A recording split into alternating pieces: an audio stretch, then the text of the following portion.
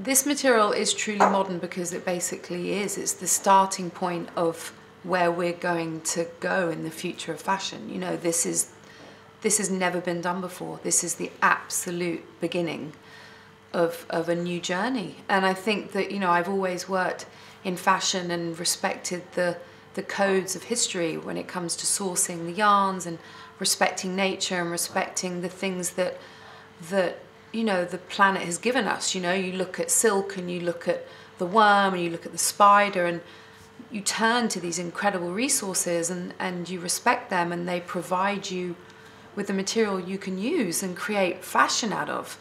And this is just the beginning of technology meeting that history in a sense. This is a brand new way to access a yarn that has, you know, it's incredible, the fusion between respecting nature and what it can bring to you, and then growing it in a lab and using innovation and technology to actually protect nature in a sense.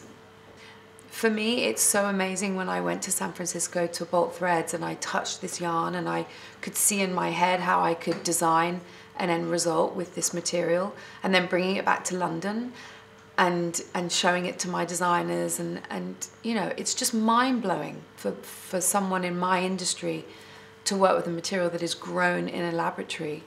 It's incredible. And then to see how we can design and how we can make that into something that translates into fashion for something like MoMA is just truly thrilling.